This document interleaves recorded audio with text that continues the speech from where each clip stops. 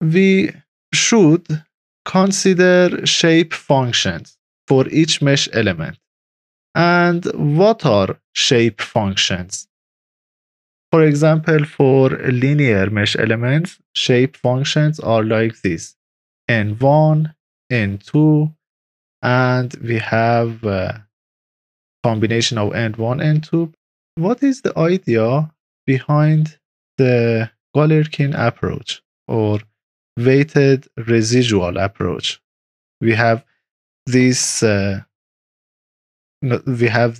keyword weighted residual, method of weighted residual, or weighted residual method. The idea is this: we have a differential equation. This is our differential equation. I can rewrite it here. Gradient of epsilon r, gradient of v is equal minus volume charge density divided by epsilon 0. So, as you know, we have an exact solution. Suppose this is the exact solution for one mesh element. An exact solution for one mesh element. But we don't know what is the exact solution. We can approximate it. For example, we can consider a linear function here. Instead of the exact solution, I can say, for example, U is my exact solution and V is an approximated solution. So if I consider V in this equation, let me write here U, that is my exact solution. If I consider V instead of U in this equation, I don't have this equal sign exactly, right? Because I considered a linear approximation for this solution. So I have a residual. Right? So if I can minimize this residual or minimize this error, I can get a good approximation. But the mathematical formulation is more complex than I explained here. We have a good reference. This is a good reference if you are interested to study the mathematical background behind the finite element method. Just I want to present you the Galerkin approach and weak formulation. Here is our differential equation. We have this equation. This is our differential equation. We can change this equation into this equation, actually into the integral form, using green identity. You can review this chapter. So, under certain mathematical constraints, this equation is equivalent to this equation. And if we find a proper value for proper function for U, that will be the solution of this equation also. And what is the difference between this equation and this equation is, in this equation we have second derivative, but in this equation we have first derivative. And this is why this method is called weak formulation, right? Weak formulation. Also, this procedure in short is presented here.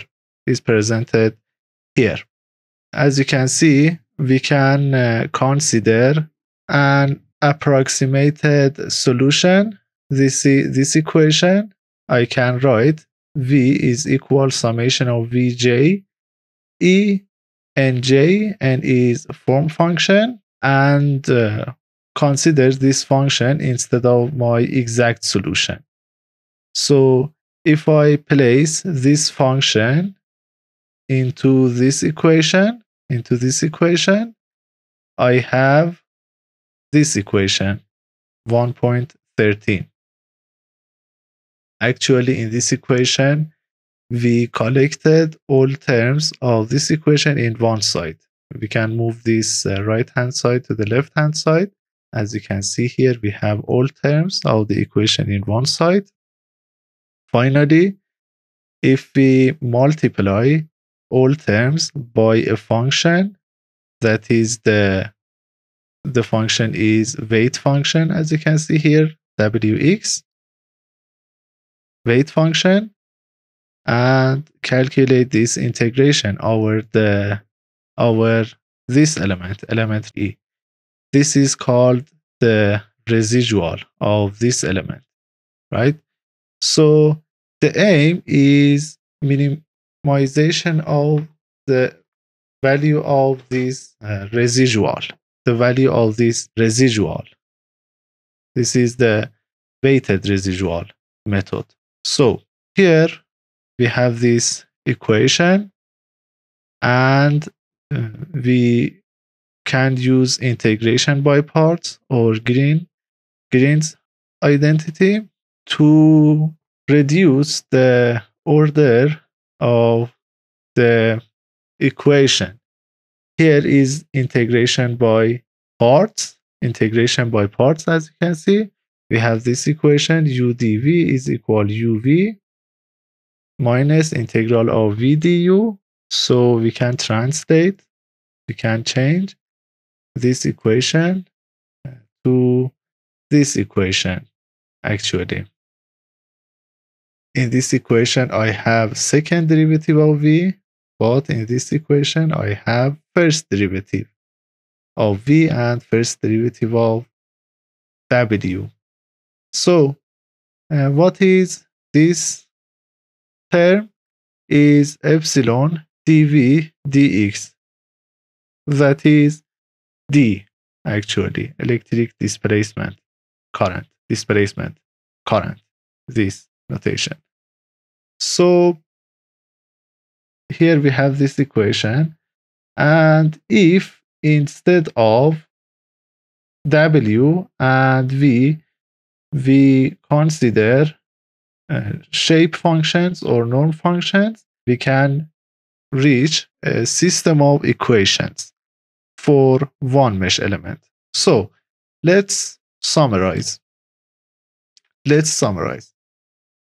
We have this mesh element. We have an exact solution like this. This is the exact solution. We approximated this solution by this linear function. The value of voltage here is V1. The value of voltage here is V2. This function, I call this V. V is summation of, or I can write V1, N1, N is a norm function, plus V2, N2, X. And also, we know the value of Nx and N2x. This is N1. The value here is 1, and the value, excuse me, this is N1. The value here is 0, here is 1, and this is N2. The value here is 0, and here is 1. This is N2. So if I want to calculate V1 and V2, I should have two linear independent equations. two linear independent equations.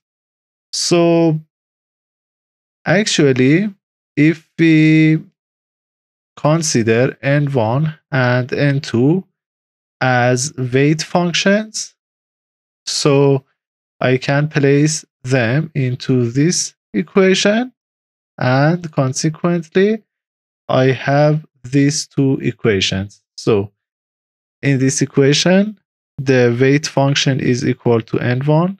Here, the weight function is equal to n2. And we have epsilon e, the permittivity of the element, and approximated solution. That is a linear solution. This is V actually, that we approximated it by this summation, by this linear function. So if you calculate these integrals by knowing this information, we know the value of n1 and n2 at endpoints.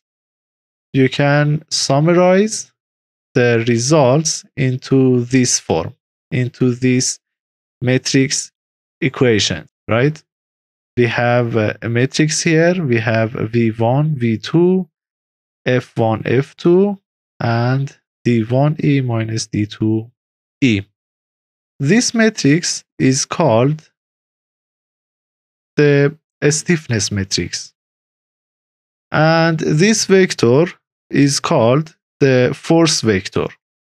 So you can see the value of each element of a stiffness matrix and force vector that are calculated by this method. Right. Okay. So, and we have this vector that I explain it later. So this is the, however, we have a strong mathematical background,